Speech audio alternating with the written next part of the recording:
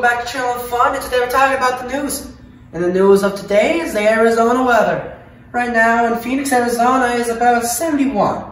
Feels like around 71 with a high of around 71 and a low of 54. Humidity is at 20%, so please be careful out there.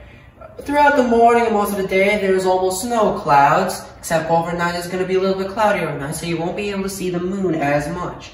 Wind is going south at 12 miles per hour, and there has been no precipitation lately, and as I understand it, there won't be in the future. Now, with the jet streams, they're slowly moving over, but right now we are right about here at about 100 miles per hour, so very fast jet streams going around through here. On the outer rims, we have about 80-ish to 85, so around those places it's going to be pretty windy.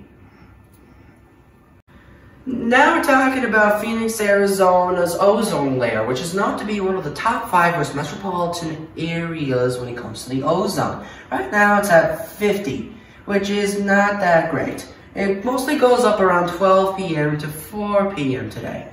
Now on the other side we have the PM10, which also goes up around 8 o'clock a.m. to around 10 a.m.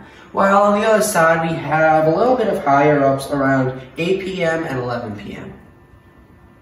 Now, the PM 2.5 on the other hand is at around 31 with only a few highs around 12 a.m. and 2 a.m.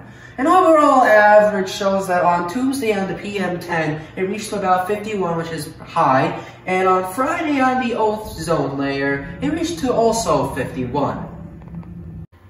Barometers measured for pressure. The pressure in Phoenix, Arizona is 30.03, which is high, but not as high as some other places.